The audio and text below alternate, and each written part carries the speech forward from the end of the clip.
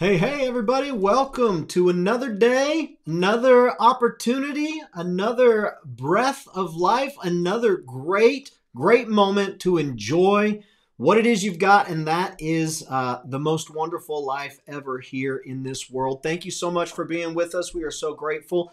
My name is Dave. This is Steve. Every week we get together to talk about mules and donkeys. And wouldn't you know it, this week is not an exception. We're making it happen. And we are so glad that you are here with us. Tell you what we would love to have you do, especially if this is your first time. Go ahead and let us know that you're watching. In the comments section, we love to see who's with us today. And so if you'd put your name, where you're watching from, and what the weather's like in the comments section, that would be fantastic. We'd love to say hello to you.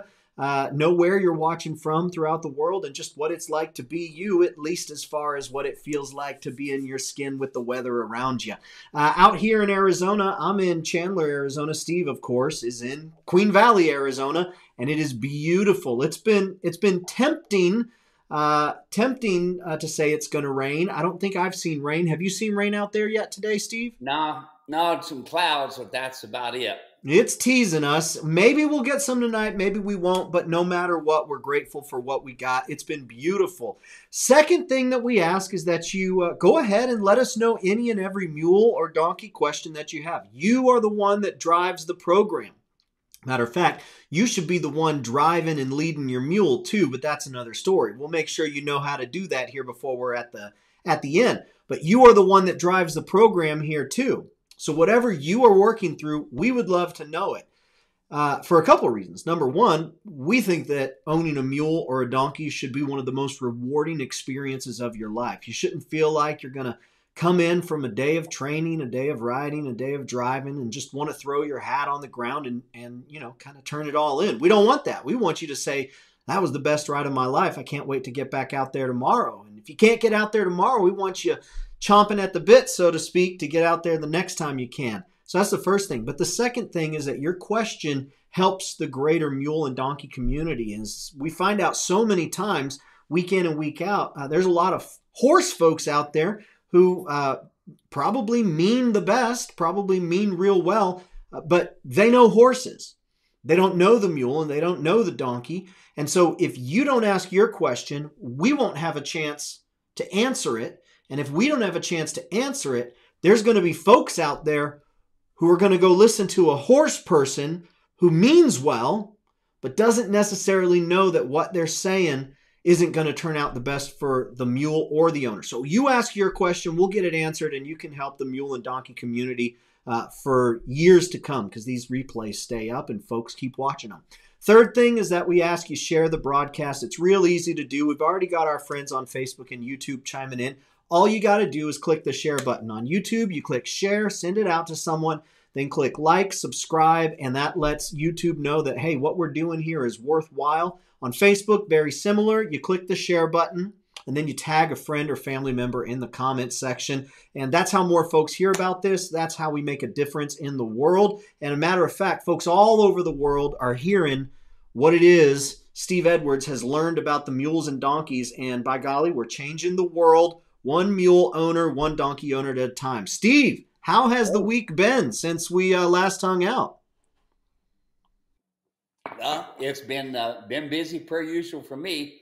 I can tell you that my sciatic nerve problem that I had on my right leg, which was just absolutely painful, is now next to nothing. I went and seen the surgeon, and he says, well, we're going to put a little slice here, and we're going to cut in here. And I said, no, I don't really want to do that. And he said, well, we're going to put a shot in there and do this. I said, no, I don't really want to do that. So I went and seen a chiropractor, and I've been exercising and stretching and keeping busy. And I guarantee you right now, Dave, I have no pain at all. I had a couple people contact me and say, hey, try this or try that. And them mule people got some ideas. I think the best idea was, hey, go ride a mule. We're not giving out any official prescriptions, but we think not a whole lot will get worse when you're out there riding a mule. And it is a pretty good life when you can get out there. Well, I'm glad to hear that. I was listening to music on the way in this morning. Of course, we don't get we don't get into faith a whole lot, but we're not afraid to. And when you were talking about just coming in, there was this song playing, and it said, same God in the old days at the beginning and same God today. And you were a healer back then and you are a healer now. And so that's really encouraging to hear. I love hearing stories, whether it is directly, scientific, or if it's a miracle, or if it's just the miracle of medicine and science and chiropractor. We'll take it. And so I'm glad to hear that, Steve. That makes me happy. Say hello to Polly, who's watching from Barnesville, Minnesota, 4 degrees above and cold. Yeah, I'll say the mules aren't bothered by the flies, though. There we go. Top of the ridge. Hello from Colorado. It's sunny and 19 degrees today. It feels warm compared to the past few days. Hey, Sherman Johnson Taxidermy, Norman, Oklahoma, 23 degrees, sleet raining. And Steve, check this out. How about that right there? That is Sherman. That's Sherman right there. He says, this is my Miss B, my 6-year-old Molly mule. I've had her since she was 16 months old, and I have trained her to ride using Steve's techniques with the trail light saddle and all the tack that goes with it. Thanks, guys, for all the training and support. Sherman Johnson, Norman, Oklahoma. How fun is that? Yeah. Hey, look at that T-shirt, too. How about that? What's he got on there, Steve? He's got the newest, latest, greatest T-shirt. I made a deal with people. I said, tell you what, the T-shirt costs $22 plus shipping. But if you will send me a picture back like Sherman did here, if you will take a picture, send it back, the shirt's only going to cost you $12. So, hey, everybody that done that got themselves a smoking deal. But we got folks like Sherman here that are sending us back some pictures. And it's great. And notice here, come along hitch right there. By golly. That's awesome. I've got one from Vicky too, I think it is. Barbara. I think it's Barbara that I got. I'm going to work. What's that? Yeah. I'm going to work on getting that one up here too. So very good to have you here, Mr. Johnson. Dave O'Brien, icy 28 degrees in East Texas. I look forward to learning about my mule and spending time with you both every week. That's really nice to hear. We do not take that for granted, Dave. Thank you so much. Laura is watching from Tennessee. It is wet. It is cold. Ice is starting to form. So we got a weather update there from Tennessee, y'all. So if you're going to be driving through Tennessee, just know it's wet, cold, and ice is starting to form. Thank you, Laura. Good to have you here. Kathy is watching. Now, Steve, we had a little bit of a trick in the email that we sent out just to get folks to open it, and just about scared Kathy to death. So I put in the comments or in the subject line for your email, I said, last live stream. And then when you open it up, it says, yep, it's the last live stream of January. I got you, Kathy. That one was just some good old-fashioned fun wordsmithing. We're good to have you here. We're glad to have you here, Kathy. Thanks for joining. She says, howdy, y'all. It scared me when the email said last live chat. Then I saw last live chat of January. Whew, what a relief. Yes, we're glad to have you here. We'll be back next week. Tammy's watching from a 13 balmy degrees here in Wales, Utah. Zet is watching from Flagstaff, Arizona, where it's 31 degrees. The snow is melting a little. Lane is watching from 31 degrees, winter day in Central Oregon. Steve, he's got a question. How does your downhill hip pad work to make my mule comfortable? Okay, so number one, a pad does not make a saddle fit. All right. Here's the problem that we have, folks, is you don't understand conformation, okay? Conformation, that's really, really important. And conformation has a lot to do with the type of horse that is the mama of your mule, or the type of donkey that is the daddy of your mule. And that is this. When a hip, I think we got some pictures, don't we, there, Dave, of a mule there. You see how the hip is higher than the wither, and you got kind of a big, deep slope across there. Now, what we tried to do originally is we built it up in the front with another part of a pad, but then we bridged it. So we weren't able to have a solid pad go all the way across. Now remember now, the bar of my saddle fits the bone structure. That's really important to remember. And if you've got a horse bar, it's going to put pressure in different places, even with my pads or other pads. So what we do then is we take from the wither and we have it 1 inch, and as it goes back, it tapers to about 1/4 inch or so. All right. Now, here's what it does. It makes up for poor conformation that your mule has.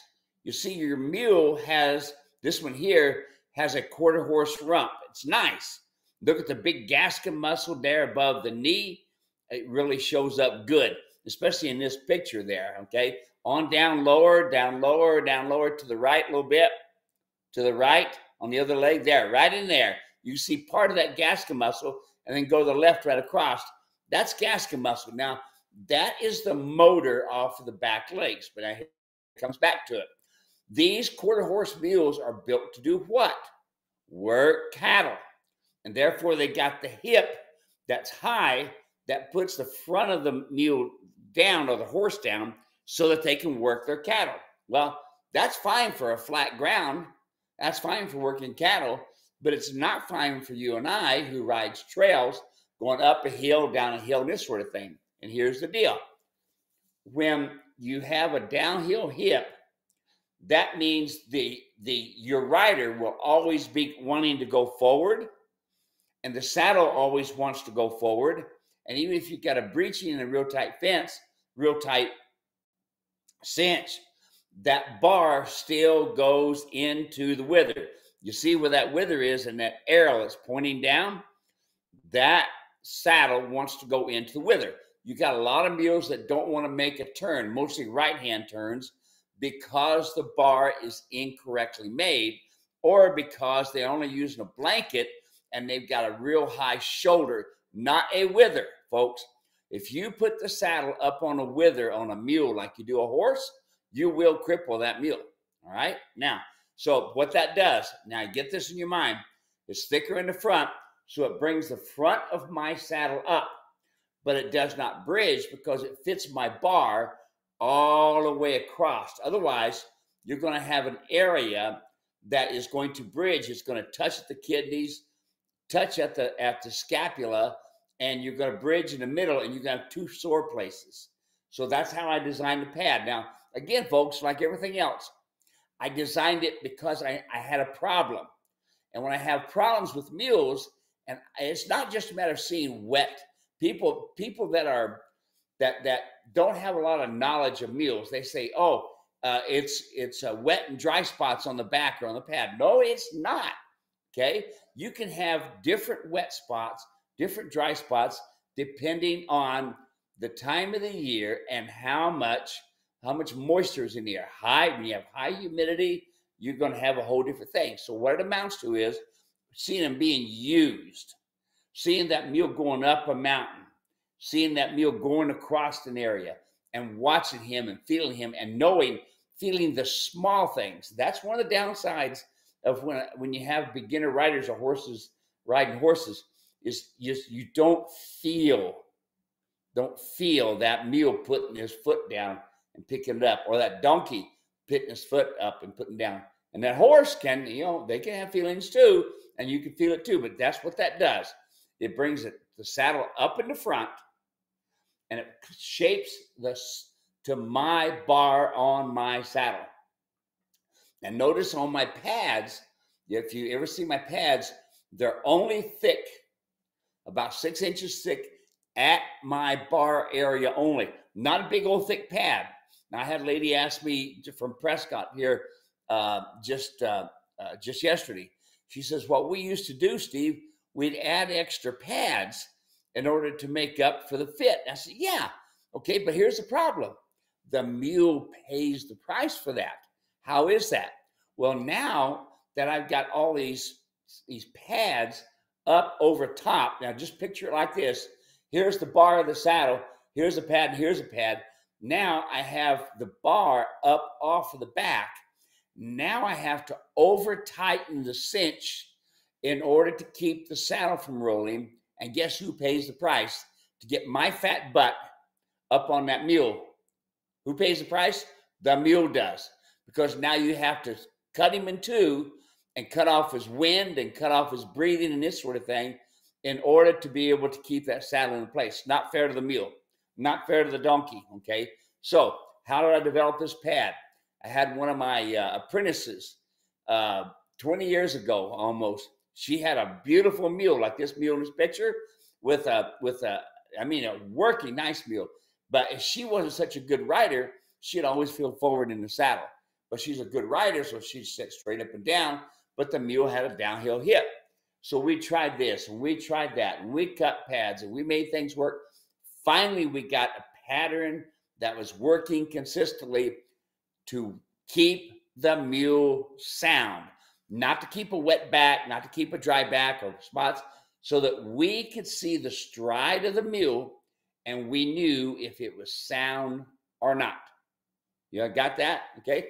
So I went into a ton of information there, but listen, folks, if you don't have a sound back, you're not sound. And I can tell you how. I've seen plenty of sore backs on mules. And I've had it myself. I know you have. But just look, see? You see the conformation on that mule? You see his belly? His belly is hourglass shaped to the shoulders. Mules carry their weight down low. Horses carry their weight up high. That's why you have to have the back cinch be the tightest, front cinch be the loosest, or otherwise what happens is the front cinch, look at all your saddles out there. When you saddle up, you'll see that front cinch is at an angle. What does that do? It pulls the saddle forward. Oh, wait a minute, Steve, I've got a breeching. Yeah, you've got a breeching, but it don't mean diddly if you over tighten that front cinch. Okay? Now, but Steve, I've got a tight back cinch. It don't mean diddly if you over tighten that front cinch, because that front cinch is going to bring the saddle forward because of the way the mule is made. Okay? So there it is. That's what my downhill hip pad does. It does not make your saddle fit. It takes my bar, which fixes the skeletal structure, and it follows that design in order to keep the front of the saddle up. Good question. Always love having those questions come through. Give us an opportunity to talk about it again and make sure folks who have heard us talk about it in the past get a refresher, and folks who haven't get an opportunity to hear all about that. So, coffee. Get that come along coffee. You can get the come along the downhill hip pad and the come along coffee at muleranch.com. Make it a good day. Okay, let's see. Hopping back over here. Linda, the mule servant, and Theo, the crunchy one-eyed mule in frosty central Ohio. If I know Linda, there's a story there to be had. Carol is watching from St. James, Missouri, 22 degrees here. Let's see here. Cowboy Ken is watching. Hello, guys. 32 degrees from Connecticut. Thank you for the prompt response. Greatly appreciate it. You got it, Ken. Glad to get that taken care of. Trinity Powers. Hey. Hello, fellas. Negative 16 this morning. Warmed up to 23. In Wyoming. Yeah, warmed up, I guess that's what you call it. Now and sunny. Thank you for all you do for giving us confidence to work with our mules. There we go. Gain trust. Get Trinity. Results. What's that? Trinity, I was telling, hey, Trinity, you're not signed up for my Montana clinic yet. It's not during hunting season, so you got no reason for you and that cute little girl that you ride with to be up there in Superior, Montana. It's not ways from where you live. It's not too far at all in Wyoming. So, y'all, I just put a link in the comments section. Yeah, Steve is going. Queen Valley Mule Ranch is coming to Montana. It's June 2nd through the 4th, 2023. You got plenty of opportunity to make your plans, get the time off work, decide how you want to get up there, etc., etc. There are participant spots still available if you want to bring your animal, and there are spectator spots available. There is campground available. It is primitive camping, but there is a cook tent and I believe outhouses available. There is a cabin, although I don't know. Has the cabin been rented yet, Steve? Do you know? No, it has not. We've got several people looking at it, but so, you know, you wouldn't believe who's coming to this clinic. Try me. David Pingale, the coffee man. Ooh, come along coffee himself. Coffee Yes. by David. That's great. Hey, and guess who else? Ah. Virginia Shepherd. Hey! Virginia's been watching with us for a long time now. She's worked so hard. She's been training all herself. And I tell you what, Dave, we gotta have Virginia on this show sometime, because she'll tell you, them horse people are saying, "Oh, don't do it that way. Oh, don't do it that way. That's not good to do it that way." And Virginia has called me up and said, "Steve, these horse people are saying this." I said, "Yeah, horse people say that. You know, did it work for you?" She goes, "No, it didn't. I'm sticking with you." All right, you know, but Virginia, hey, get this, she bought herself a trailer. She's training her mule to go in the trailer, and she's driving from Santa Fe, New Mexico to Superior, Montana.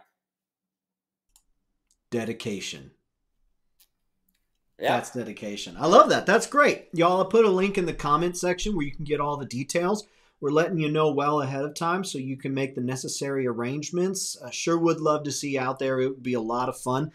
So go check that out. And muleranch.com, there's a banner up at the very top, or you can click on clinics in the store menu and find out everything you need to know. Roger is watching, as he does, from Milan, New York, 30 degrees and cloudy. Froggies and Doggies is watching, 18 degrees here in northwest Missouri. Sun is shining. My question is, how do I begin getting my young donkey, 18 months old, to start standing still exactly? Thanks, Mari Nelson, Mule Ranch. Come along, Hitch. Come along, Hitch. Come along, Hitch. Folks, listen, watch the horse trainers. You'll hear them say, let the horse keep going until his feet move. Quit moving. And let him keep going. They had him going around in a circle like this on the end of a lunge rope. And when his feet quit working, then bump him and say, good. You know, I guarantee you, try that at the Grand Canyon. Why allow the donkey or the mule or the horse to make that decision? That's called breaks, folks. Breaks. Anybody can teach a mule or a donkey or a horse to move. Anybody can. Why is that? Because the flight and fright response. Why is that? Because a mule and a donkey and horses are on the bottom of the feed of the chain, of food chain, and they are going to get ate. So for them to stand still, no. Okay, how do we do it? All right, I know a lot of you are writing in here right now. You already know, don't you? The come along hitch. Yes, the come along hitch, like you've seen Sherman Johnson had there on that little mule. The come along hitch. You teach them to stand still first. Anybody can teach one to move, but you teach them to stand still first. And then you have them go around in circles and all this sort of thing. You see here, here's Sherman Johnson. He trained this mule himself, didn't spend a bunch of money on a horse trainer that will do it. Because here's the thing, folks. People are worried they're going to make a mistake. Do you think a horse trainer is going to be flawless? No.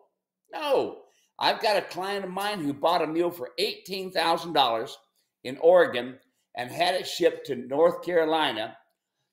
She couldn't hardly even touch it 7 months ago. She even had the guy who she purchased the mule from, who was a horse trader. Yes, be careful of them horse traders. And he come out and rode it, got bucked off, got himself in the hospital.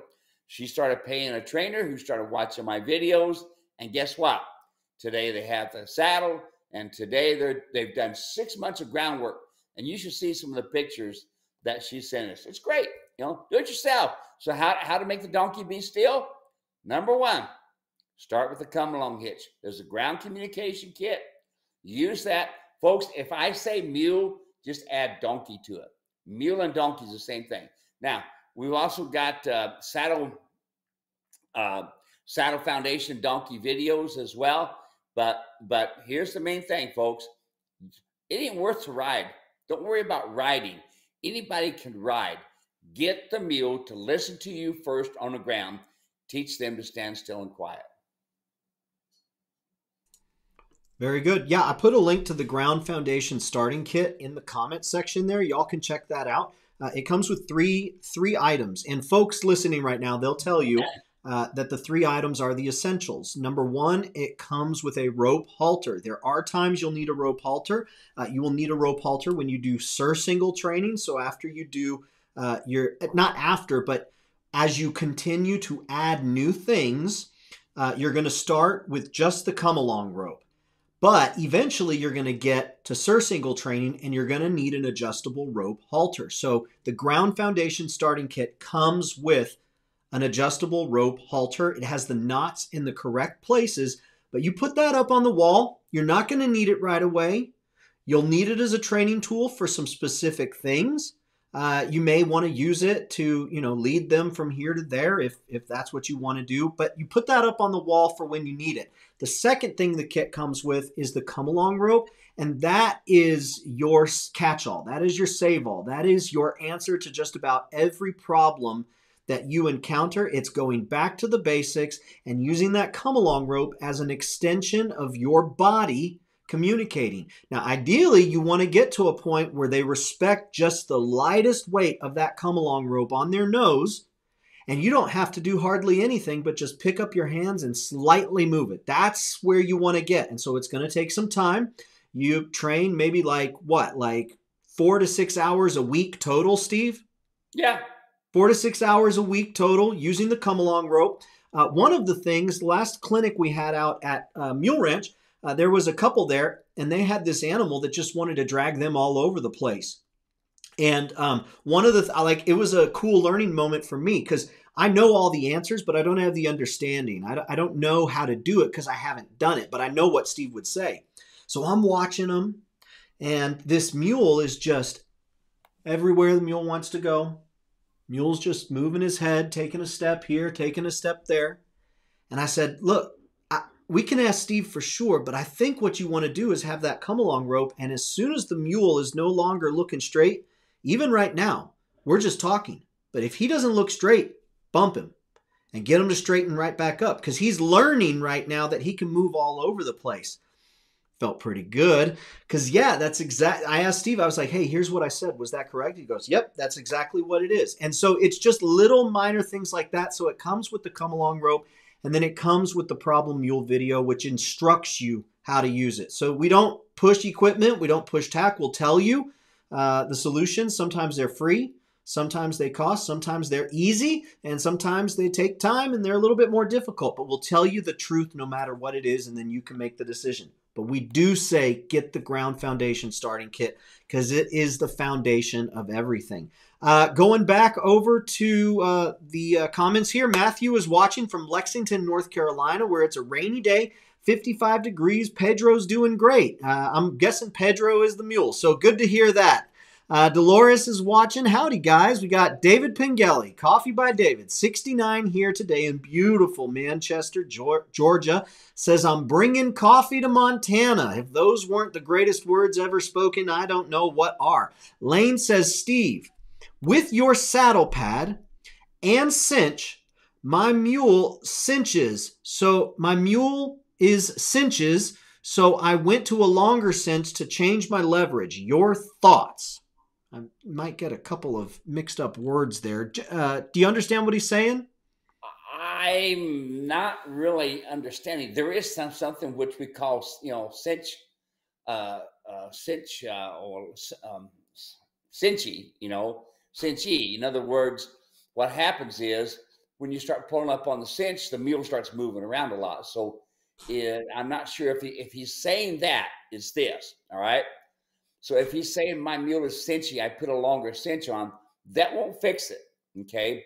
It's not a matter of the length of the cinch.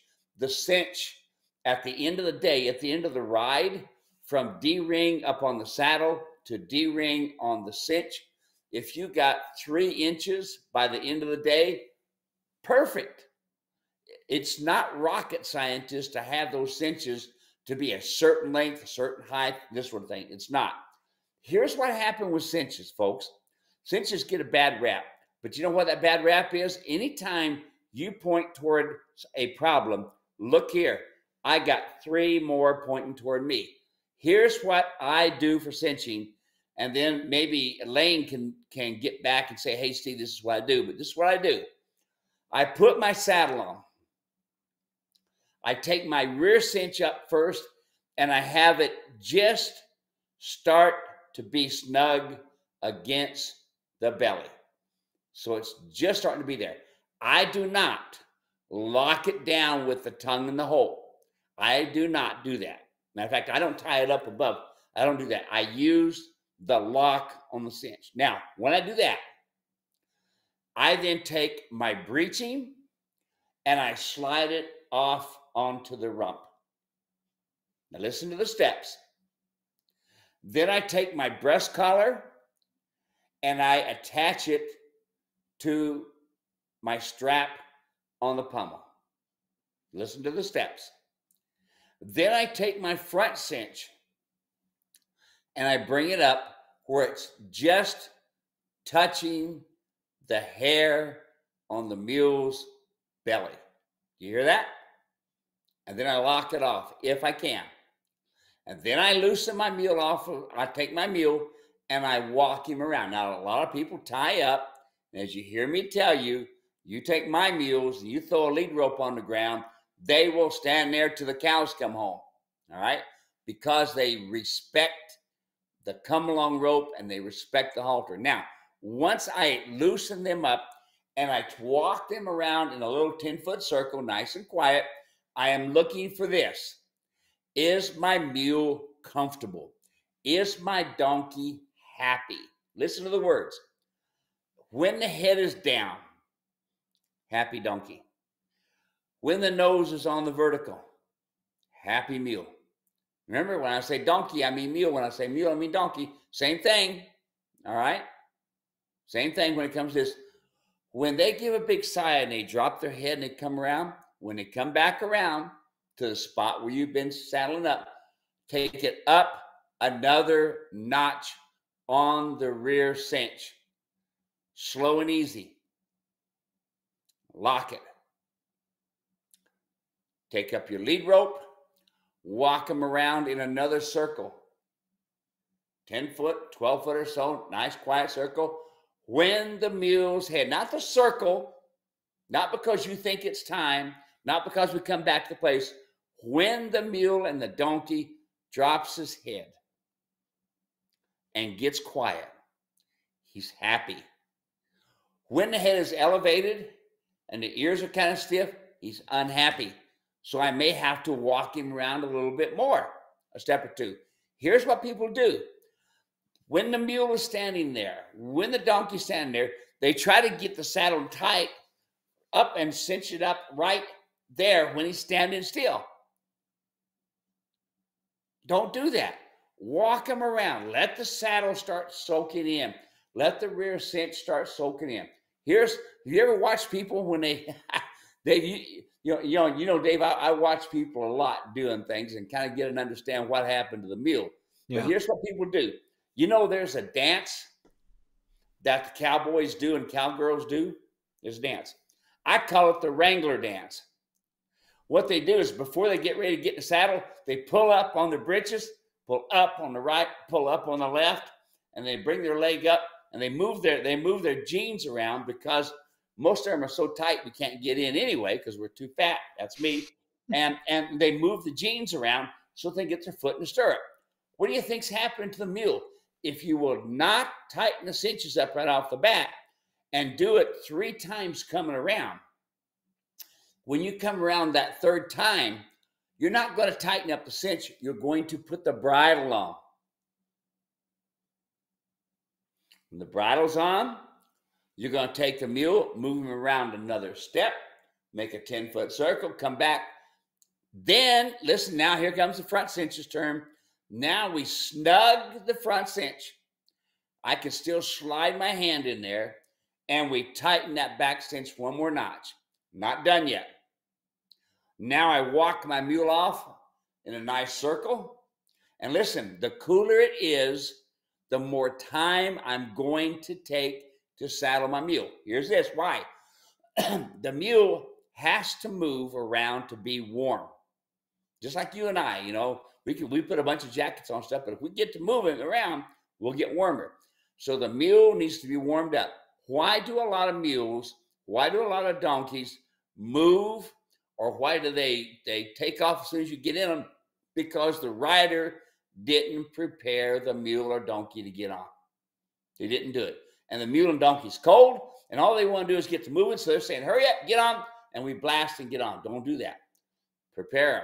Get a hold of the horn, shake the horn really good, and get the mule to spread his feet out. And we got videos on that all around YouTube, and then climb on, okay? But hear me. Don't tighten that cinch up with the mule standing still. Don't make it as tight as you need to make it. You do it in stages, and you will not have a cinchy mule. It is not a matter of the length of the cinch. It is a matter of you cinching up a hole at a time. Very good. Hopefully that answered your question there, Lane. If it didn't, you could clarify in the comment section, and we'll get to it. Hopping back over and seeing who else is hanging out with us. We've got Dory is watching from Virginia, gray and drizzly. It's mud season. Linda says, yes, horse people. My horse boarder watches me work with Theo, and she says two things in a puzzled voice. Don't you talk to him? How can he learn voice commands? Does he listen to you better after you do that? I keep explaining. I'm teaching him to stand still and stand square. And Linda is on it, and that horse boarder's learning a thing or two. Let's see here. Froggies and Doggies says same as ground tide, correct? I can't remember what you said where we were talking about ground tide. Well, ground tie is yes, wiggling the rope. So first of all, we got to get the mule to quit looking to the left, quit looking to the right, because they're saying, is there something going to eat me over here? Is there something going to eat me over there? Is there something going to eat me back over there? You hear that? You as the herd leader, hear this. You're the herd leader. You make looking over there, bump, uncomfortable. Looking over there, bump, uncomfortable. Bump with what? Bump with the come along hitch. Yes. You see, when you bump, bump, bump, that tells that mule, that donkey to stand still, okay? Once they quit looking to the left and the right and looking around, they're looking straight. Now, because here's the deal. If they look to the right, guess what? They're going to go to the right. If they look to the left, guess what? They're thinking about going to the left too, okay? So straight first, then as you go to step away, and we've got some video on this on ground tying, is that you feed the rope out until it goes on the ground, and then if the mule or donkey goes to look to the right or left, a little wiggle, ask, tell, demand, and away you go.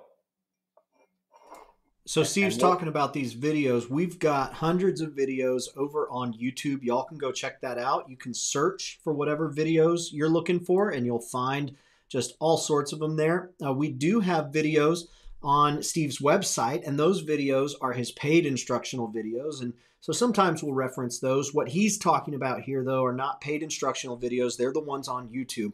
But on the website, when you become a customer, there's a collection of videos that automatically arrive into your video library, whether you purchase something or not. And so some of those videos, there's short clips here or there on YouTube, but the entire things are curated and collected inside of the website. So, but mostly everything he's talking about, I think, is able to be found on the YouTube channel. So Steve, let's talk a little bit about Mule Riders Martingale. Let's talk about the double twisted wire snaffle bit. Let's talk about Barbara. We got these photos that came in from Barbara. Hi Steve, I put the Martingale on Daisy today. Wow, that tongue was all over it. Can you look at the picture to see what you think? I worked with her like you did in the video. Then she stood for a while with it in her mouth. When she was quiet, I took off. What would you say? What are we looking at, Steve? And what would you say to Barb? Okay, so first of all, we're looking at the mule with the surcingle on. Notice the cinch on the surcingle. Remember, I was just talking earlier that it's at an angle. That's what happens. When it's at an angle like that, it pulls the cinch forward, or the saddle forward. In this case, the surcingle. So what we have on here, this is my mule rider's martingale. Okay, and what this does is it keeps them thinking straight. It keeps them thinking nose on the vertical. It keeps them thinking head down without anybody touching them. Notice there's a string that comes up from the adjustment strap from between the legs. It goes over the snaffle bit and then into the rein. You see that? That's like a violin bow on a violin. When that string starts to touch first, it gives that mule, that donkey, a little subtle touch that says, you're about to be uncomfortable. That's it. Now, here's the problem, is most folks just want to ride, and they pick up on the reins, and they put a lot of weight in that mouth, and the mule ends up bracing. And so this string, notice nobody's on his back. This string is communicating to the mule, get your head down, get your nose on vertical. Now, why is the tongue wagging around? No big deal, okay?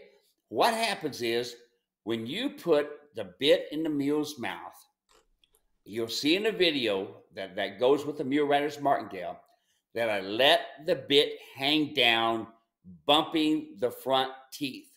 A Molly mule has incisors, only in the front, right here.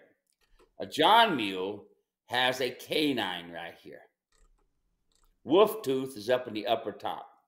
So that bit on this Molly mule is hanging down, bumping them front incisor teeth. All right. What it does then when it bangs on this, she wants to be comfortable.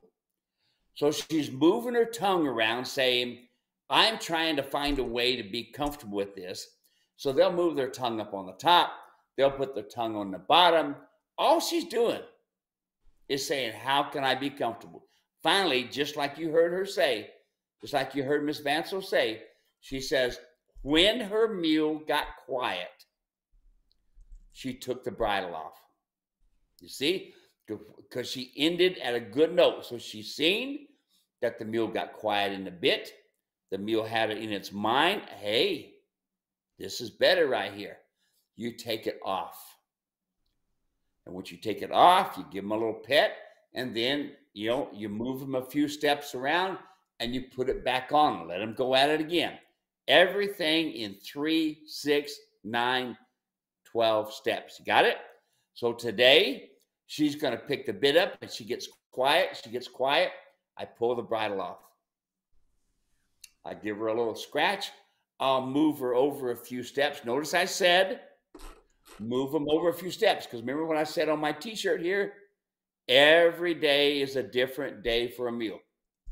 Every day is a different day for a donkey. When you move them 10 feet, that is a new world for them, folks. Yeah, even 10 feet. So you move them, put the bridle back on, let them ask questions. Their tongue wags all around. They move it up and down. Notice that's kind of what the mule's doing here right now. Open and closing, open and closing. But that bridle is actually hanging down. You never create one wrinkle or two wrinkles. The bridle is hanging down, bumping the front teeth. Pretty soon, if you notice here in this one picture, I think we got some other pictures too, Dave, but the one picture here of the side view, notice the nose is coming on the vertical. Notice, folks, how loose the reins are. Notice how loose that martingale is. Do you see that? It's not tight. So therefore, what does that mean? It means that that bridle, that bit, is doing the right job. That's what it means. Because if somebody was on there, they would hold on to the reins, and then the mule would get on the fight. And pushed, embraced, and this sort of thing. This way here, with this surf single, I'm telling you folks, surf singling training makes your mule comfortable. It makes no difference how the breeching is. Notice the breeching, you know, is not adjusted correctly. Makes no difference. The main purpose for that breeching is to keep that surf single from going forward, which is what it's doing, for keeping going forward, because the mule roots on the bit. I want to be comfortable. I want to be comfortable. And when they finally get quiet, kaboom, here we are. There was one other picture that she sent, so there were 3 total. The third one was very similar to the other side view, so that's why I didn't have it in there. You could get the picture. She actually sent 2 emails that I sent you with 2 different sets of pictures. I'll see if I can find the other one. I did find the first one. Question here from Bob. Bob wrote in, I just bought 2 Belgian fillies so I can make baby mules. One is 18 months and one is 6 months, and both have been handled very little. Can I use the come-along rope for halter training sessions on these horses? Absolutely. The person that I learned from to use the come-along hitch was Nick West from Sundre, Alberta, Canada. That man was on the first 10-man board of the Calgary Stampede. He's in the history books of Canada, not only being a rawhider, but a bronc rider plus. I mean, a bronc rider. So I learned from him, and guess what? They never used mules back then. It was all horses. And what did they train on? The come-along hitch was a horse. I've used the come-along hitch to train cattle. Listen, if y'all got show cattle, you use that come-along hitch, you can teach a cow really good. Yeah, you know, for your show steers and your show heifers, okay? I've used it on camels. Hear that? I've used it on camels to get them straightened up. I've used them on zonkies. I've used them on horses. I've used them on a donkey. I've used them on mules. I've used them on everything but a pig. Oink, oink. Ha ha. Next question comes in from Jordan. Jordan is looking to buy a mule. I am going to look at this mule possibly to purchase, just looking for tips on what to look for. And so I've got a couple pictures right here that she sent in, Steve. And so I will say, Jordan, we don't say whether or not you should buy the animal. That's up to you. You'll have to be the one to do the research, but we will tell you what we see. Steve, what do you see here? I see a horse person trying to sell a mule. I see a saddle setting on top of a scapula. No breeching. Okay? So, folks, listen to me. Here's what happens. It's a nice looking mule. Fairly decent conformation, but the hip has got a severe downhill. Okay? But here's the deal. When it comes down to it, when folks go to these sales, they'll buy a mule and get a good price on it. They'll bring it home. They'll ride it and this sort of thing. But here's the problem, folks. See what they're riding? Horse-wise. Look at that saddle. Directly on top of the scapula. Okay, now here's the problem, folks. Right now, this mule's riding pretty good. Right now, this mule's doing pretty good. But it's coming. And just like some of the stuff that I've told you all is that the horsemen are cantering, loping, and riding the hills and this sort of thing. And every time that scapula comes up, it bangs on that saddle. Now, you don't know. You see it looking good. The vet sees it looking pretty good. And they think, okay, a sound mule. A couple years later, the mule starts tripping. Well, the farrier comes out. He trims. He balances. He puts the shoes on. The mule still trips. If we would have taken, when we do our vet check, listen to me, folks, very, very important. Not only do you want to vet check the feet at the hairline for ring bone, hear that? Yep, ring bone. But you want to have them x-ray that scapula for a broken down scapula. Now, we've got, what is it, a letter we got from that one veterinarian out of Arlington, Texas, that found the problem to that one mule. And here it is, folks. They found that on this mule, that there was a little tiny place on the scapula. He said it was like a cauliflower looking place where the saddle had been banging on this mule in the past. This was a young mule, 3 years old. And every time the saddle would hit that, the mule would go to buck him and would buck my client off. Well, the client thought it was the saddle. I told him first, and all of you listen to me, first have the veterinarian do x-rays on that scapula and make sure it is solid. Because like right here, you know, first thing I would tell people, I wouldn't buy that mule. Why is that? Number one is confirmation. I can see his hip is real high. Your saddles want to go forward all the time, okay? Could I see the rest of the mule? I like to see the rest of the mule. This is what else I would like to see. We get a vet check. Once you've seen the mule and you decide what you want, a vet check. But before that, before you come into that purchasing part, you want to see the owner of the mule catch the mule, lead it over to the saddling area. You want to see him pick up all 4 feet. You want to see him saddle him and brush him. You want to see him climb on nice and quiet. And you do not care if you go on a trail ride. You want to see that mule in a 10-foot circle, side pass, turn on the forehand, turn on the hindquarters. That tells me this mule has a foundation. It's not that he's trained. I didn't say that word. The training, unfortunately, comes by people as they're riding every day. But if they have a good foundation, then they'll side pass, turn on the forehand, turn on the hindquarters, pick up all 4 feet, okay, and go from there. First thing I would tell the people is, number one, what I would tell you, the owner, is from what I can see of the picture, the hip is too high. And what I can see of that's without the saddle.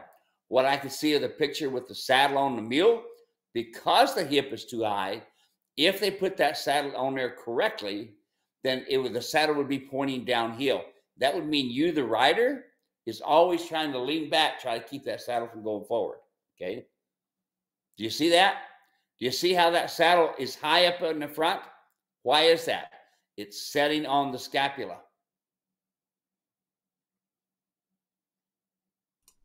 Awesome. Very good. Hopefully that was helpful there, Joanne. Appreciate it. Next question.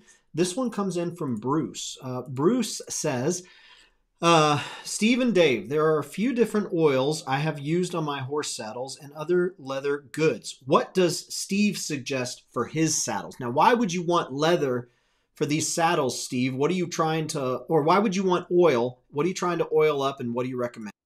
Okay, so recommendation number one is, before I start riding my new saddle, I wet it with soapy water in a spray bottle, and I spray the back half of the fenders, and I spray underneath the jockey.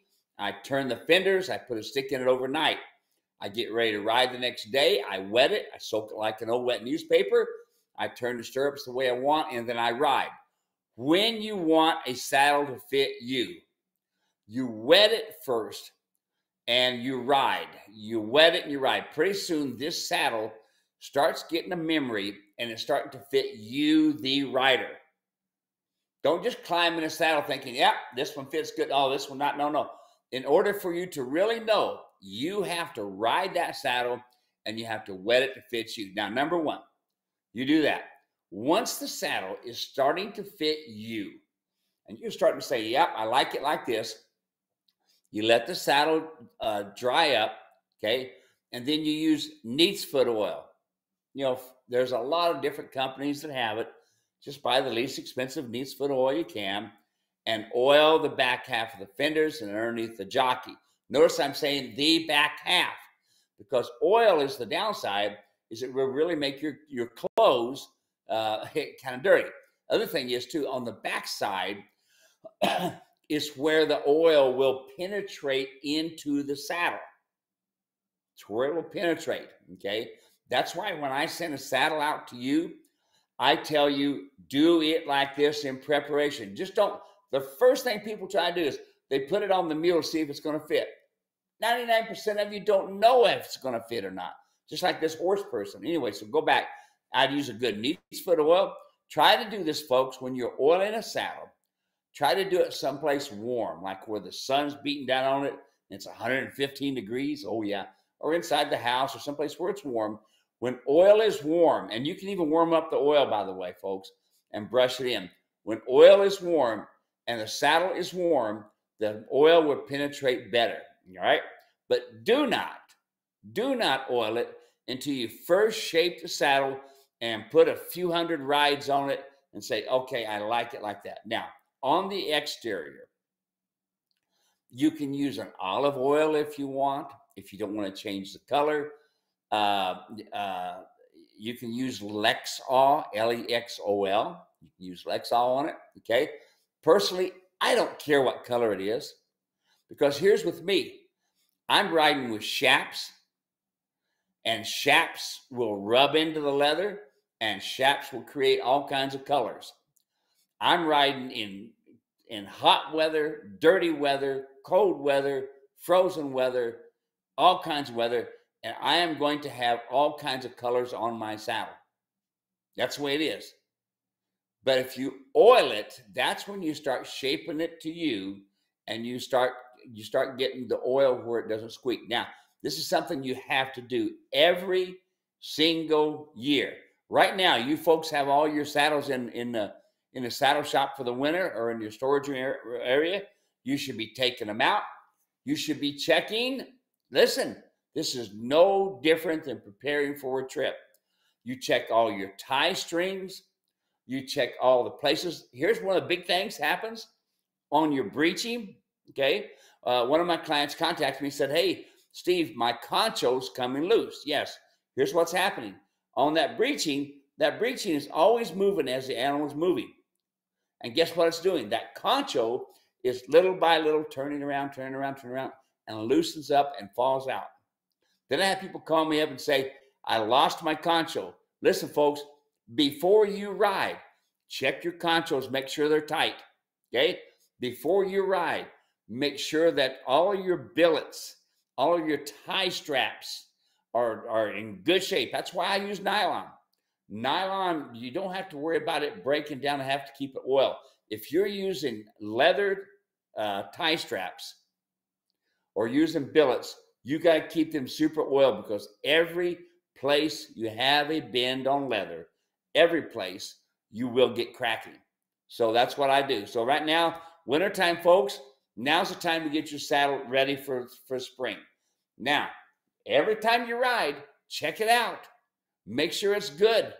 Okay? My saddle is no different than any place, anything else. They're mechanical, things are fail, but if you keep an eye on it, you'll keep it maintained. All right. Next question here. Actually, let's hop back over onto YouTube and Facebook here. Karen is watching from cold, rainy Virginia. Dory says, yes, teaching my 3 Mollies to be quiet and still has done wonders, wonderful training tips. Kristen asked the question, I have a companionship question. I have a mule that currently lives with my horse. I have heard that donkeys need to be with other donkeys. Is it true for mules? Is a donkey good company for a mule, or should it be another mule? Steve, what would you say to Kristen? Okay, folks, here's the thing. This is an equine. The equine is always looking for a herd leader. I know people that have bought a goat for their mule so it'd have a companion. And now that mule won't leave or won't go anywhere without that goat. So every trail ride that they go on, they got to take a goat. I know some other people that bought a Shetland pony. Everybody's thinking small, cuddly, yada, yada. They can't go nowhere now without their Shetland pony. Oh, okay. Here's the next one. Here's the tough one, because mules are very subservient to horses. When you have a horse and a mule together in the same pen, they're eating together, they're pooping together, you got it? You're going to have a severe problem with trying to separate the two, okay? Now, is it okay to put the mule in a corral next to your horse? Yeah, okay? But here's the problem. Anytime you have a horse around, that mule is going to gravitate to the horse because you're the predator, he's the prey animal. They prefer to be around the horse because that horse is part of them. They're an equine, and that horse is going to be alert, going to be looking around for monsters, and you all will notice it as you're all following on a trail ride. Everybody's following the lead guy, and the lead guy is up in the front, and that mule's ears are up, looking around. All the other mules are in the back, their ears are flopping. Hey, everything's good. But all of a sudden, the lead mule goes, whoop, what's that? Everybody goes, oh, look, Charlie sees something. What's going on? And everybody gets worried. You'll watch us on pack mules, okay? You'll watch us on pack mules, and you'll see all them pack mules going down the trail, ears are flopping. But if me, the lead rider, if my mule or my horse that I'm riding, leading the pack stream, comes up with his ears, they're all aware there's getting ready to be a problem. So they all want to make a decision. So what am I telling you? Folks, you do not have to buy a pasture mate. Don't listen to these backyard folks, okay? They thinking, oh, yeah, we got to have a pasture mate for them to be happy. No, you don't. No, you don't. My wife's mule, and you hear me talk about Stacy a lot, 28 years old when she passed away. We had her from a 2-year-old. She spent 26 years in a 10 by 20 stall. Did she have mules on both sides of her? Yeah. Did she have mules across the way from her? Yeah. Okay. Yes, she did. But she was in that small pen, and she did not have a bunch of others to have to feed with or to contend with. And when they left, oh yeah, she'd go a little bit, and then it was over with. Okay. You could put them 5 miles away, and when they come together, boom. We did the same thing at Yosemite when I was packing freight there. We'd winter the horses and the mules in another winter pasture, but when we bring them all together, they'd all gather up and figure out who's going to be whose buddy, and they'll all be together. That's how we choose pack mules for a particular horse. At Yosemite, when we're packing for the government, if those mules, if they give you a horse and they give you 10 mules to pack, and when we take that horse, and sometimes they give us 2 horses too, but when we take that horse and those mules gravitate to that horse, that's usually the mules I will try to use to be the pack mules that I'm going to be packing freight on that week. That's usually what I would do. But anyway, don't buy into this stuff of backyard people telling you have to have a animal in the corrals with them or in the pasture with them so if they got a herd bag. No. You be the herd leader. You spend the time. You take them out. You feed them. You brush them. You spend the time with them. You're the herd leader. Now you're their buddy.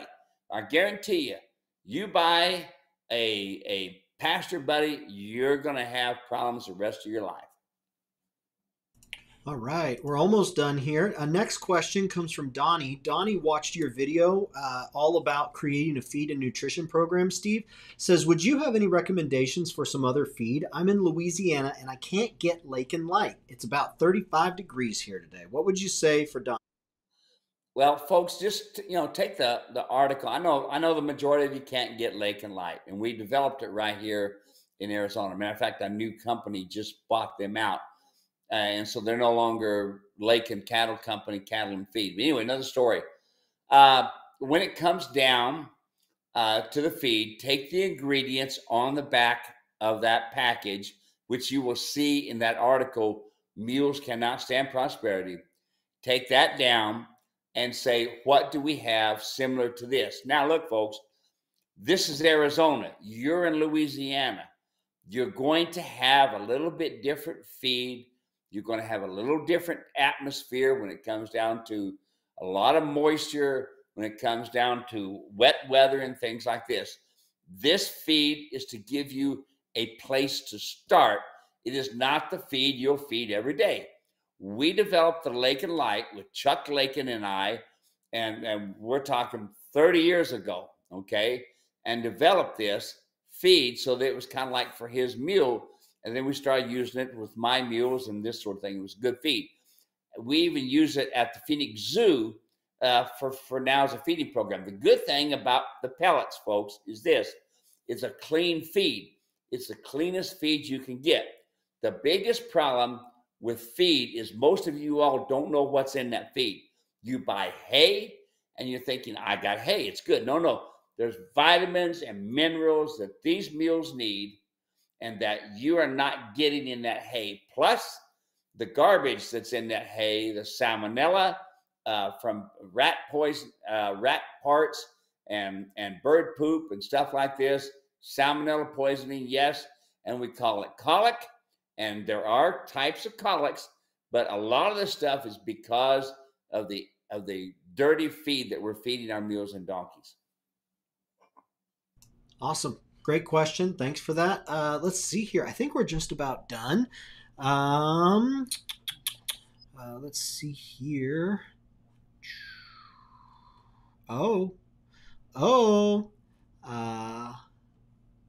Marcia is watching from Rainy, Virginia. Here it is. David Scholl.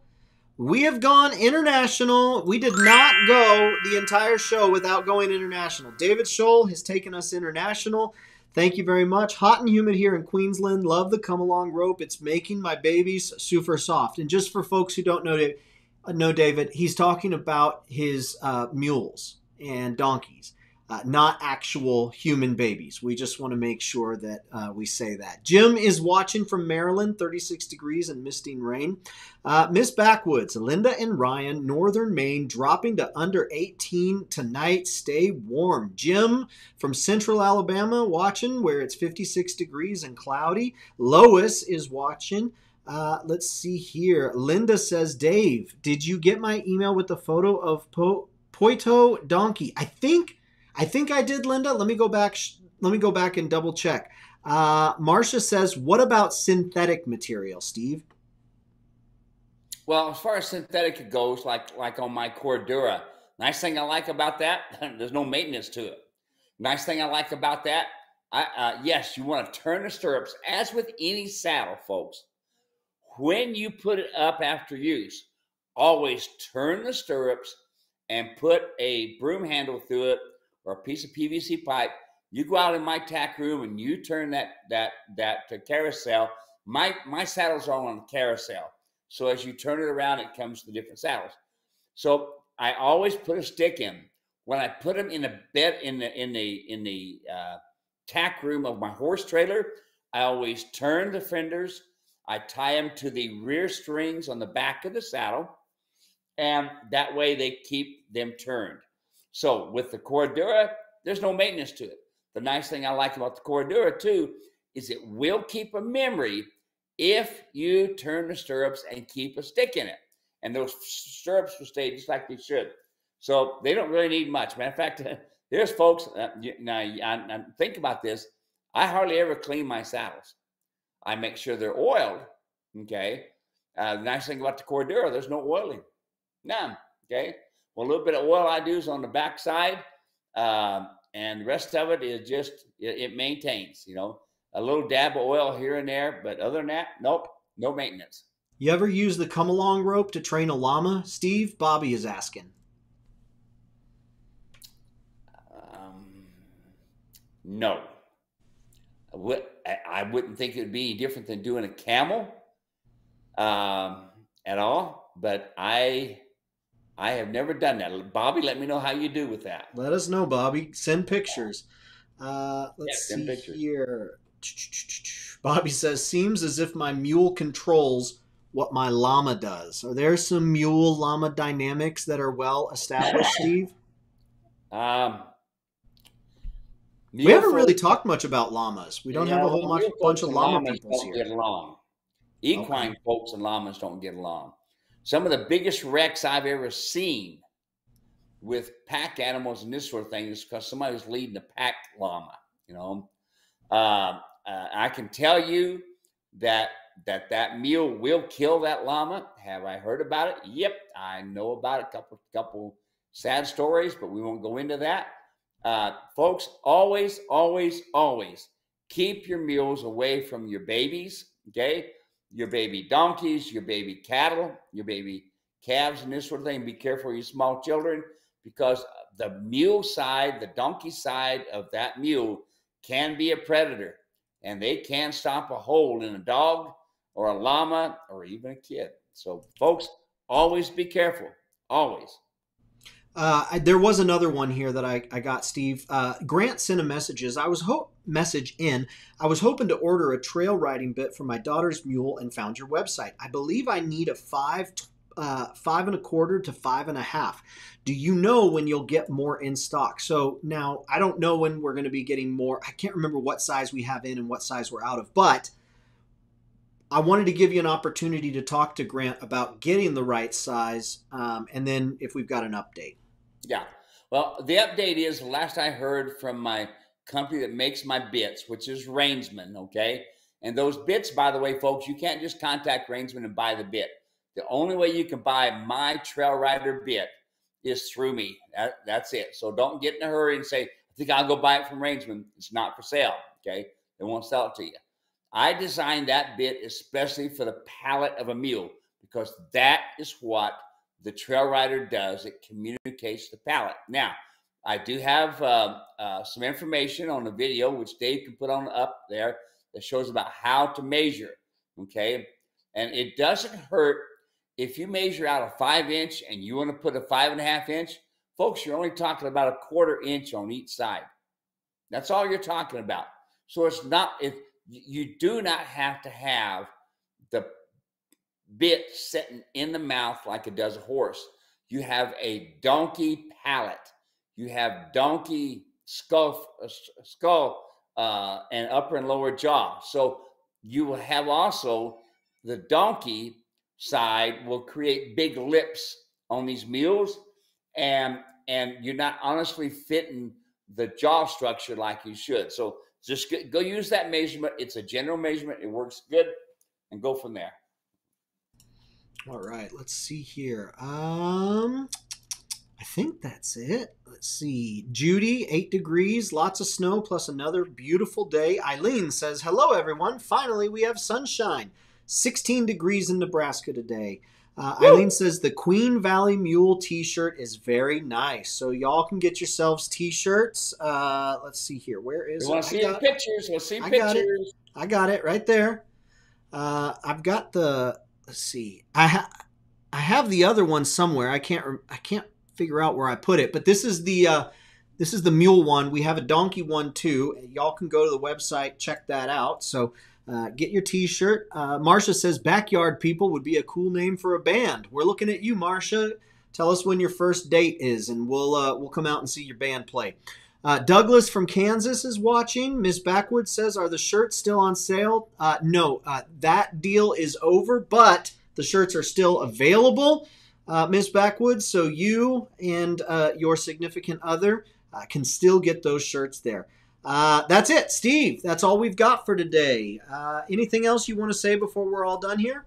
No, I'm getting ready to go out and service my tractor. I'm changing oil on it and stuff. That's why I went and put my coveralls on. Kind of prepared myself here.